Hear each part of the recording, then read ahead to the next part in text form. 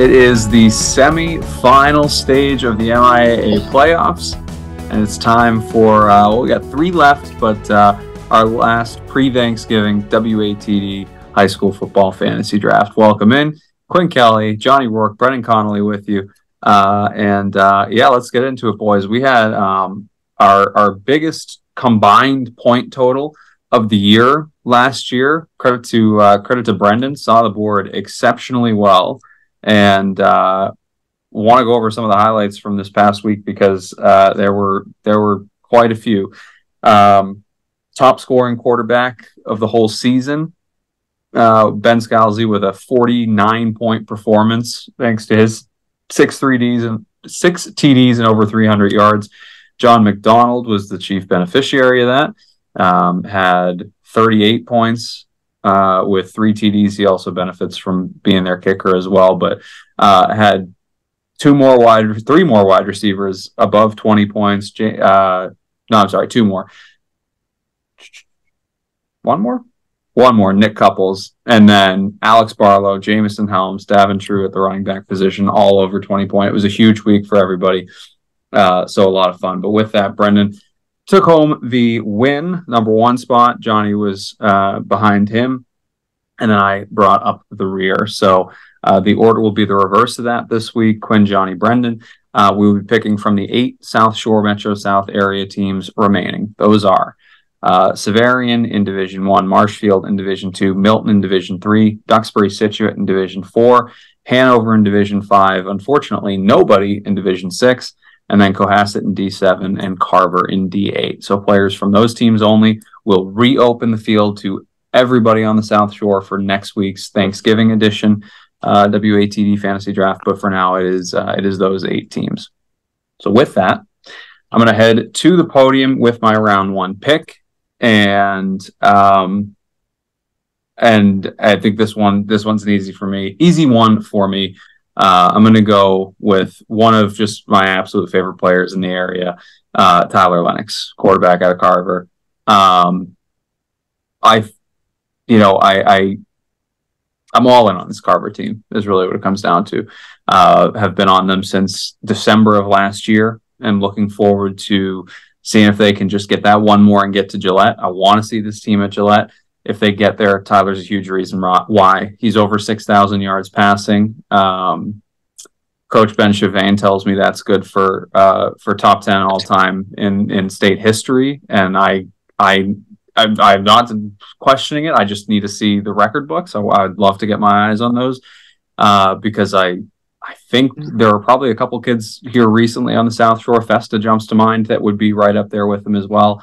But Tyler has been sensational, and I'm sure he's going to have another big week. So I want Tyler Lennox on my board to see what he can do to Zach Valley's defense. All right, Johnny, take us to pick 2. I'm going to go running back with my first pick, and I'm going to go up to Division 1. I'm going to go Denzel Pierre from Severian. He's a guy that it really doesn't seem really doesn't seem to matter who they play. He's going to step up and he's going to make an impact. Severian's a team that can put up points. Hopefully they don't, take a step back after that emotional win against Springfield Central. But Pierre's a guy that is going to play a huge role.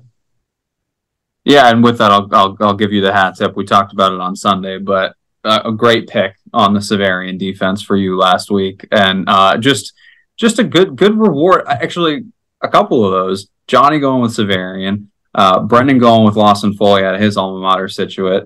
Just goes to show, pick with your heart, and you can't go wrong. And I think Denzel Pierre, same thing. He was great for them last week. Had a touchdown. I think had almost 90 yards rushing. He has been a workhorse for them in the absence of Charlie Camella for much of this season. And I expect he'll have another big week against Needham. All right, Brendan. Going into this draft, I highlighted 3 quick players that I really wanted to take with my first pick. And of course, Quinn takes Tyler Lennox with the first pick. So I'm going to have to I'm just not going to be able to get the South Shore League star this week. I'm going to have to turn to your alma mater. I'm going to go with a wide receiver who was picked during the regular season, but hasn't been picked in the postseason yet. Jonathan Montero, I think he's poised to have a big game coming up against Needham.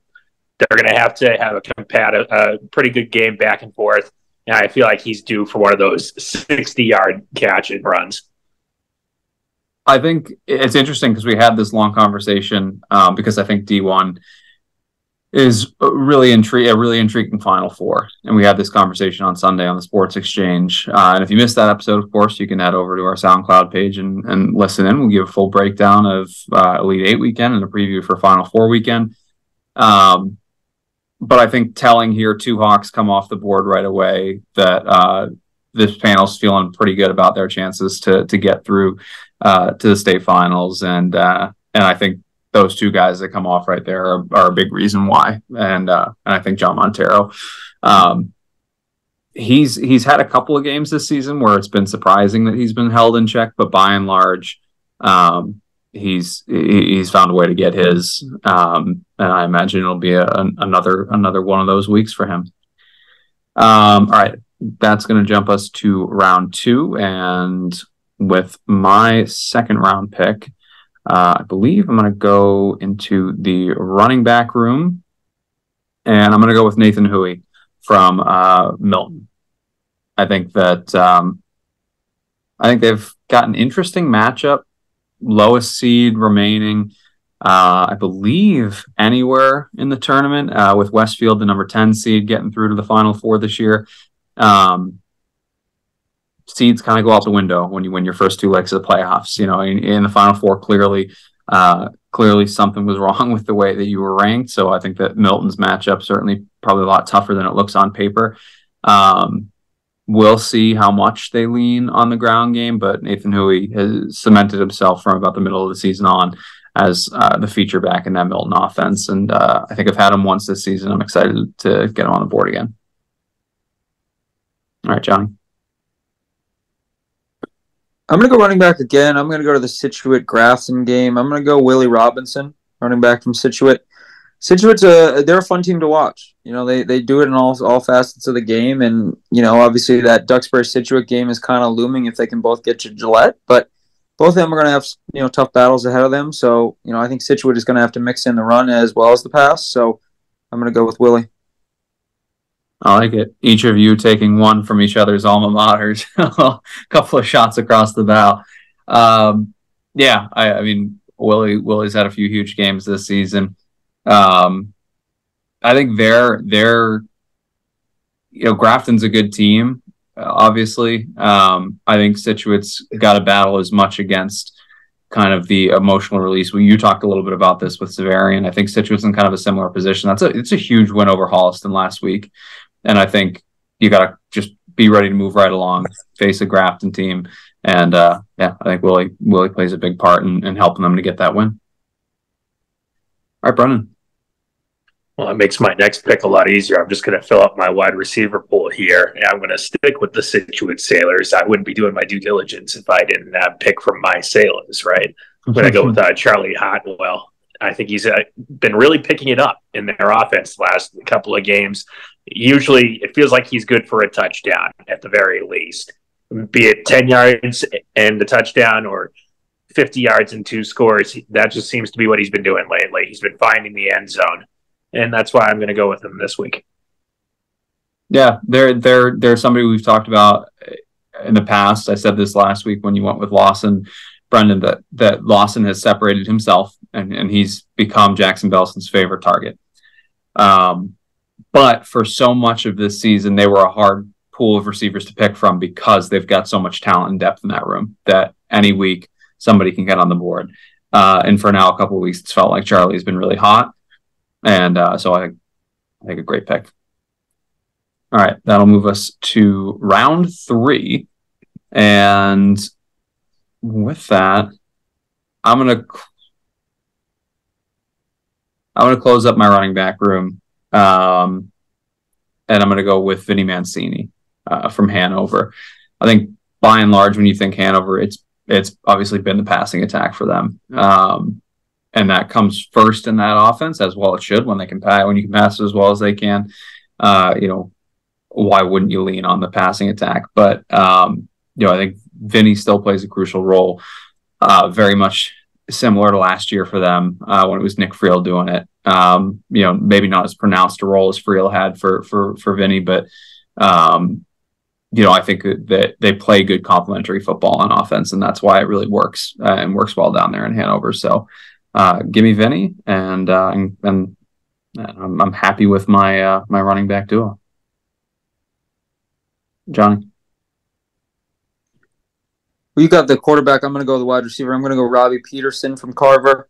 I just think, he's a dog. I'm a big fan of Robbie's, and I think he's poised to have a big game. I think it's a really good matchup for Carver, and I hope to see them in Gillette. And I think Robbie's a big reason why. I'll gush over Carver at any given opportunity, but Robbie really, I enjoy Robbie quite a bit. I think that he is just the exact type of leader you want on your football team. I kind of talked about it with them when we had them in studio earlier this season, that going back to when I spoke to them in the preseason and talked to them about, hey, this is a team that hasn't done a lot in a lot of years, and you are coming into the season with a lot of expectations. And I think Robbie just kind of exudes a confidence, has that want the ball, want the pressure, bring it all on kind of mentality that the whole team is affected. And he's certainly not the only one in that locker room that has it. I think Tyler's right there with him. I think a whole bunch of other Crusaders are right there with him, and that's why they're so good. But Robbie, to me, seems like one of the most vocal captains over there, and I think is obviously just a sensational player. And I don't know that it'll get you stats, but he's also an absolute stud on the defensive side of the ball, Johnny. So I think he had one point when we did their game against Hull. I believe he had 2 interceptions in that game, and that brought him to where he had more interceptions than completed passes against in coverage. So I think after like 7 weeks, he had 4 catches against and 5 interceptions. So he's a pretty fantastic two-way player. Brendan. I'm looking at quarterbacks right now, and I'm debating 2 completely different options here. One is going to be, I feel like, chasing most of the game, but still could have put up stats. The other one, I feel like, is going to get out to a lead to start, and then his team could rely on the run game, and he won't get as many points in the second half. So that's the predicament I'm in right now. I'm going to go with Patrick Miller out of Milton, though. I think they're going to keep the offense rolling. They're going to put up big points to start, and then they'll find a way to get the win and keep things going from there. Yeah, I think, and again, we talked similarly about this on Sunday, where they've been such an interesting case because, they had just completely backed their way into the playoffs, and things didn't look great for them.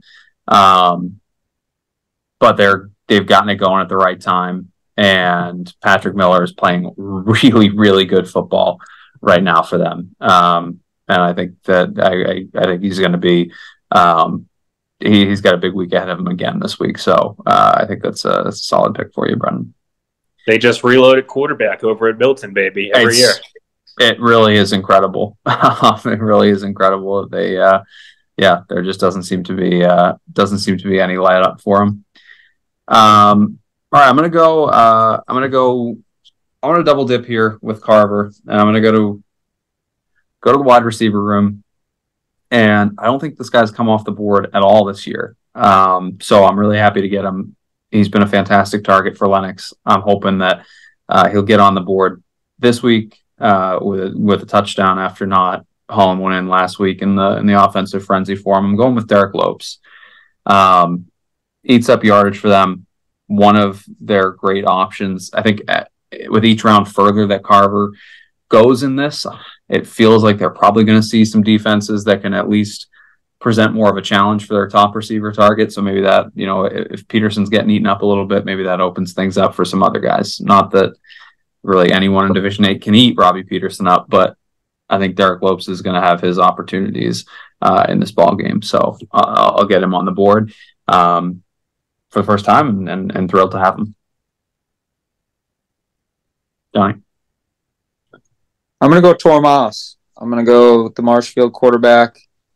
I mean, you got to draw a line in the sand at some point, and you got to say, we're here and we're going to do our best against this team. And I think they bring it. I think Marshfield brings it. And I think Tormas is going to have a fantastic game for them to be in it. And I think he will. I'm convincing myself that they're going to drag this one right to the end. Like, I know that there's, it's still CM. And I think that what you saw last week was a great example of like CM, given who they lost to injury this year, maybe he's going to let some teams hang around, but then like it was a masterclass second half performance from them. They still put up 42. They still won by 21. Marshfield's a lot better team than Wellesley, and they're the hottest offense in the state right now. They've scored more points in the tournament than anybody else. I don't think they've put up less than 40 points in a game in like 7 or 8 weeks. I think they're going to put some points up on the board. I think Tormas is a problem. I think he's a legitimate problem, especially in the ground game. I think they move so fast. I think that if they get it going, if they stay hot on offense, I think they can at least give themselves a chance at this one in the fourth quarter. So I like the pick, Johnny. I like riding with the Rams, and boy, I would kill to see them knock off CM. I think that would be just about as good as it gets. All right, Brennan, close out round 4. Well, that was actually the other quarterback I was pondering. I was saying, like, hey, sometimes when you're playing catch-up, you got to pass in order to keep up, right? You got to do that, and I feel like he's a candidate to put up big points, just regardless of how many. I picked Tor because he's going to be playing with the lead. Nice. I like it.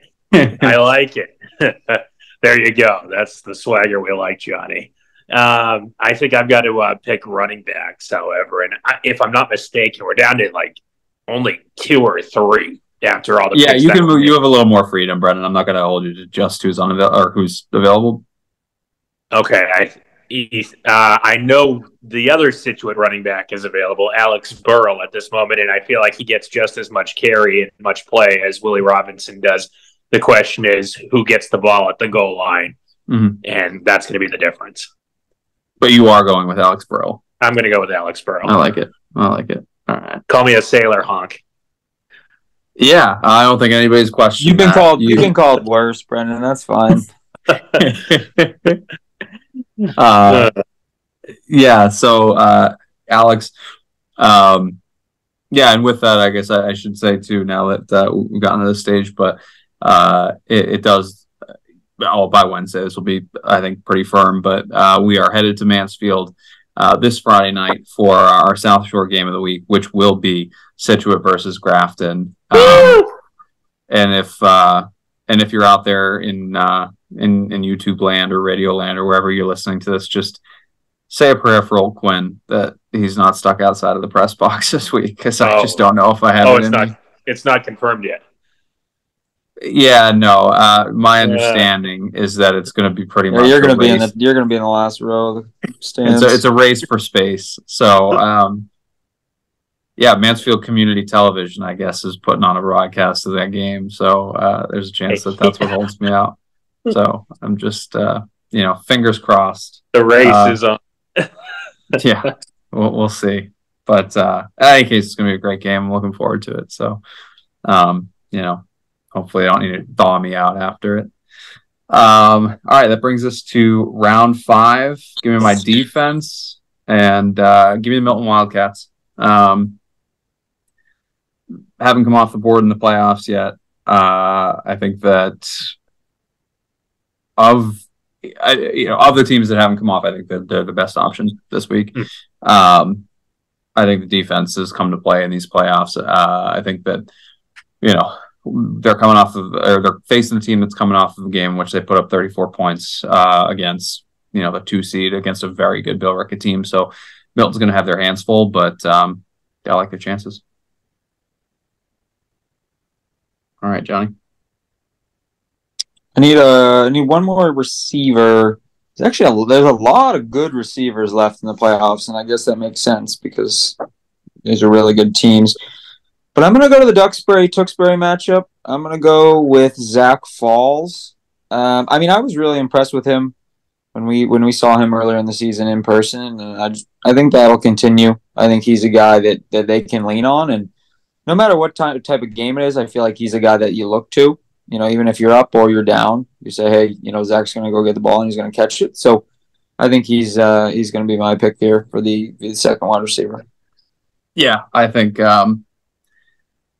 he's asserted himself as the season has gone on. He's a guy that I don't mean this with any disrespect to either Trevor Jones or Finn Carley, but he dealt with a broken hand last year, and I would have loved to seen him with a full season with Matt Festa at quarterback, just what he could have done, what kind of numbers he could have put up.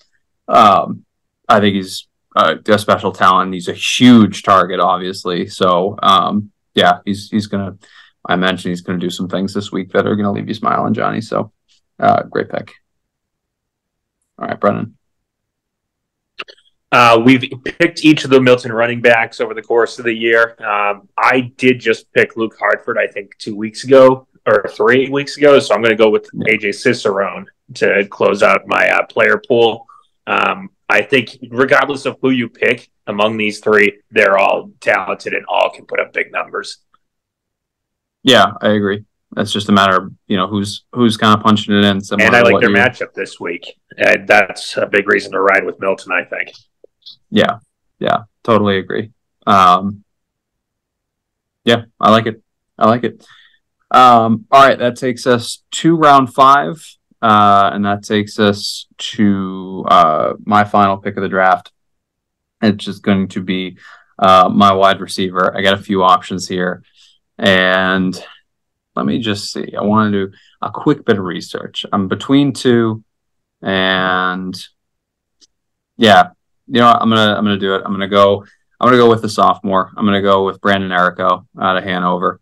I think that I think he had a couple scores last week for him. They're moving around the offense in different ways. He's supremely talented, kind of a future of the program type kid. But he's going to play a big role in one of the results that I am most certain of this weekend, I would say. So give me Brandon Errico. Johnny, your final pick, looking for a defense. Yeah, give me Rams. They're doing it. They will hold. He's all in. They will hold Catholic Memorial to less than 21 points. Yeah. Marshfield will beat Catholic Memorial 34-20. And it's going to be largely on the back of Tormas and this defense. And I'm excited to see them at Gillette. I really am. I love it. Why not? You got to, at a certain point, somebody's got to put their foot down and say, no more. No more. And no Tormas. No Tormas. No Tormas. I like it. I'm all in on us just convincing ourselves, but you're putting your money where your mouth is. We're willing this team to victory. I like it. Hey, it worked last week with Severian. You had him for, I think, 14 points allowed and 3 turnovers, and gave up a few more points, but got 1 extra turnover. I think finished 20 points allowed and 4 turnovers. So the defense whisperer strikes again. I don't know which was a gutsier pick, honestly. Honestly, Severian made. I think it's pretty similar. No, honestly.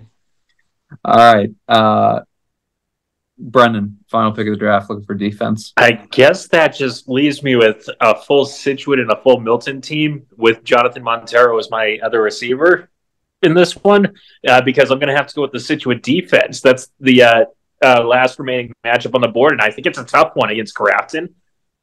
But at the same time, I think they have the talented pieces defensively to make plays and have a big breaking play or two during the course of it. I'm desperate for Duxbury Scituate round 2. So ride with the Scituate Sailors defense. I like it.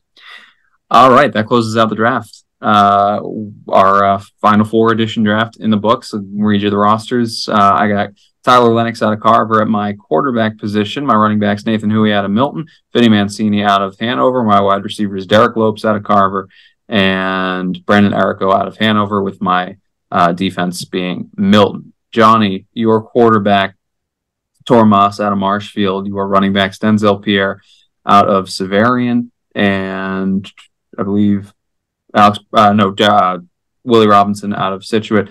Your wide receivers, Robbie Peterson out of Carver, and Zach Falls out of Duxbury, with the Marshfield defense. And Brendan, as you said, 3 Scituate Sailors on the team, going with Alex Burrow at running back, as well as the Scituate defense, and Charlie Hartwell at wide receiver. Your other running back is AJ Cicerone. Your quarterback is Patrick Miller out of Milton, and your other wide receiver is John Montero out of Severian. That does it. We'll see you next time. That's another WATD fantasy draft in the books. For Brendan and Johnny, I'm Quinn, and we'll catch you Friday night, Saturday afternoon TBD, and then Sunday for the Sports Exchange to wrap it all up.